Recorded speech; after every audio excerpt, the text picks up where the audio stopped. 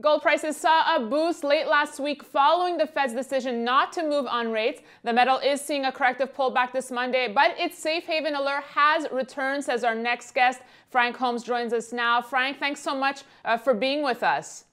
It's great to be back again. So the markets are digesting the news from last week, Frank, and I know you said it for a long time that the Fed was not going to move. But let's look at what's happening to gold. Despite a pullback this Monday, it is holding up here. Gold is holding up well, and we are in that season where the love trade starts to click in, and I think that will remain steady demand for gold.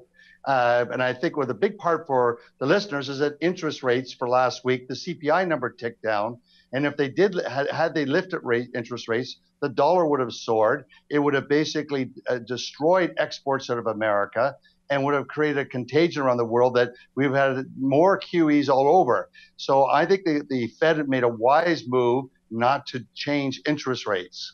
Well, you say gold safe haven allure has returned now post-Fed, and we saw the dollar take a hit late last week, as you mentioned on the news as well. Do you think this gold safe haven appeal will be short-lived? Yes, and it's rotating. You know what's really fascinating? If we look at a year over year in Russian rubles, it's up 60%. There are many other countries' currencies that golds have these big moves, except for the dollar, and it's off 6%. And there's been redemptions of the gold ETF.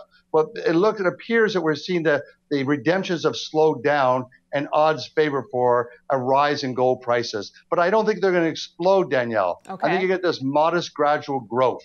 Okay, and what about on the mining front, Frank? How do you see the sector here? Is it time to buy mining stocks? Yes, and they're struggling for a bottom. And I mentioned, Carl Icahn coming in to shake up Freeport-McMoRan, and Freeport immediately issuing $1 billion of equity and looking to raise more capital to try to slow them down. But I don't think that's going to take place. And I think many companies have been doing everything to get costs under control. So we're going to see some type of a trough here in mining stocks this year. Well, last week was such a huge week. What do you think our touchdown pass is going to be this week, Frank? What are you paying attention to? PMI, Chinese flash PMI is coming Wednesday. It's Tuesday night out of China, and it's going to be important to see that trend change, because the commodities last time when it went negative 1 month below the 3 months, the commodities got crushed. So let's see if we can get a change taking place. All right, Frank, thanks so much for joining us this week. We'll see what happens. All right, happy investing. Bye. And thanks for watching this edition of Gold Game Film. We'll see you tomorrow.